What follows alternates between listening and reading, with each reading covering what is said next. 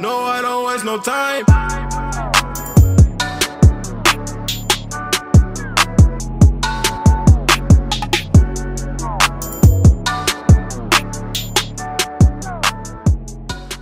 What's going on, guys, and welcome to a new video. So for those of you that are new to the channel, my name is Joshua Daniel George. I own a social media marketing agency here in the Netherlands, and I also teach you guys how to start your own social media marketing agency, how to build it, get your first client, scale it, and then live life on your own terms. And I feel like I've done this video a couple of times in a few different variations, but it's still a very frequently asked question in terms of how to get your first client if you haven't got the experience. And then I also get all kinds of questions like, okay, how do I send over a portfolio without the results? If they ask for results, what do I do to, what answer do I give? What do I need to say if they ask for my experience, and so on and so forth. And there are basically 3 ways on how you can answer the question, or basically how you can approach the clients if you are just starting out. Okay, so if you've got no experience whatsoever, there are basically 3 things that you can do. As you can see here, I've already written it down on the board. The first one is the student approach, and this is very, very effective, and it's probably the easiest way to do it as well. And it's basically just to be honest and come clean to your potential clients. Okay, so what you do is, let's say for example you are looking for a client in the real estate niche or industry. Okay, so you're looking for realtors to set up Facebook ads for. What you do is you basically come clean and mention to the potential client that you are new to this industry. Okay, so you can still create the impression that you've got experience with Facebook ads in general and that you understand social media, you understand digital marketing, but that for that particular industry, so the real estate industry, which is what industry the client is in, you have limited experience. Okay, so you say, I have limited experience in the real estate niche and industry, but I'm very, very eager to learn. And basically what I want to do now is take on a couple of clients for a limited fee, to build up my experience, to build up a portfolio, and to basically build up long-term relationships. Okay, so what that then does for the potential client is it gives that client the opportunity to invest into ads, help someone out, help an agency out in terms of building up their portfolio, and basically do that for a limited fee. Because they know, well, nowadays everyone knows that Facebook ads and digital marketing and social media marketing agencies have high retainers because it's a value-based price. Okay, if you can get that person results, and you can sell one house for a realtor, for example, and the house costs $1 million, they get 2% commission. That is 20k if my maths are correct. There and then, within 1 month, you've earned that business owner 20k, and people know that. So that is why for real estate, more often than not, the retainers are between 2 and 5k.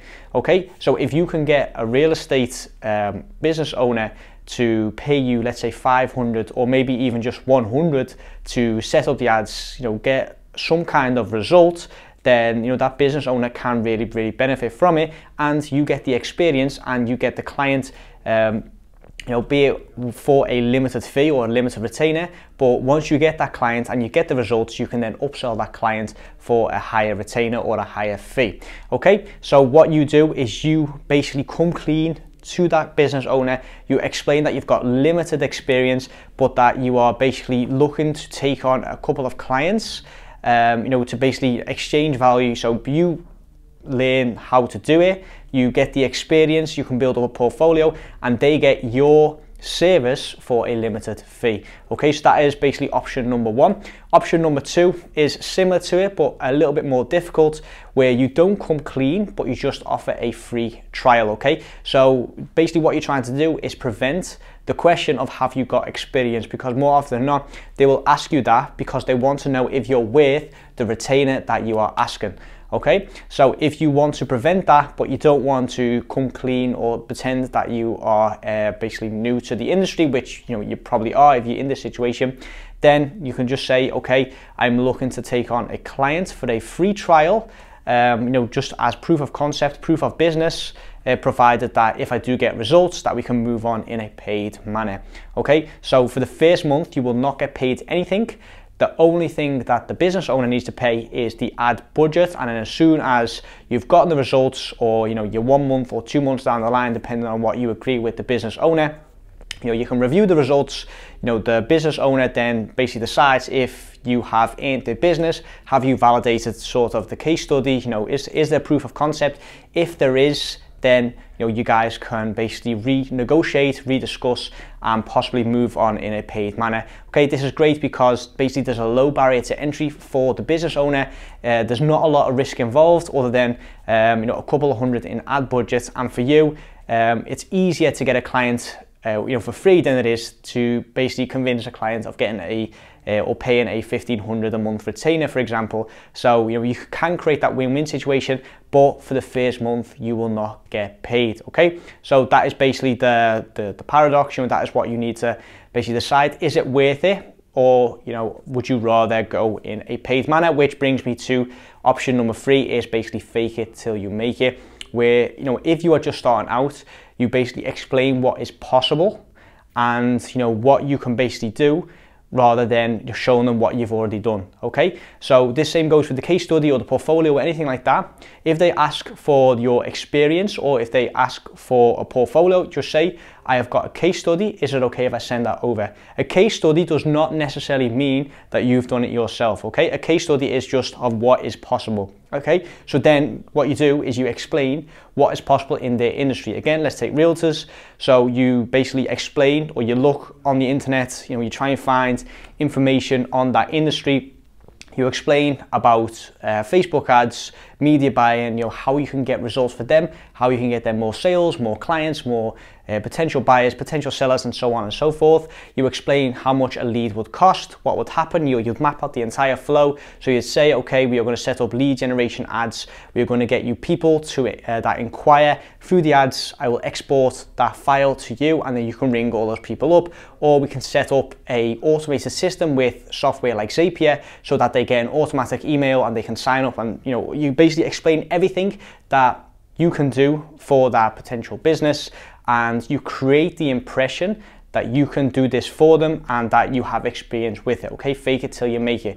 This is obviously a risky move, because if they do call you out on it, then there's nothing really you can do, and you've probably ruined that relationship there. Whereas if you offer the free trial, or you take the student approach, which is the honest approach, then you can't be called out because they know that you haven't got the experience.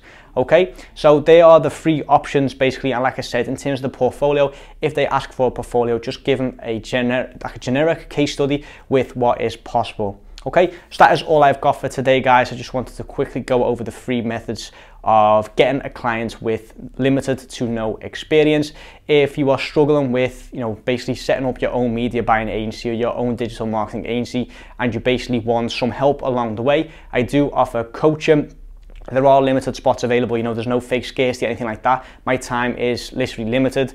There's only so many people or clients, potential, students I can take on. So if that is something that you are interested in, it will be linked in the description box down below. If you're on the fence about it, you're not really 100% sure what I can do for you, then we can also hop on a free no strings attached discovery call, basically, where I get a bit more of an insight into who you are, what you want, what your goals are. I can explain what I do. If you think we're a right fit for each other, if I think we're a right fit for each other, then I'll basically make you the offer of working together and basically offering you the one-on-one coaching. And then if we both agree that's a good fit, we can move forward from there. If not, no hard feelings. You can also just subscribe to my channel for more and check out the videos and try and do it all by yourself. So like I said, guys, subscribe to the channel for more. Like this video if you got something out of it, and I'll see you guys in the next one.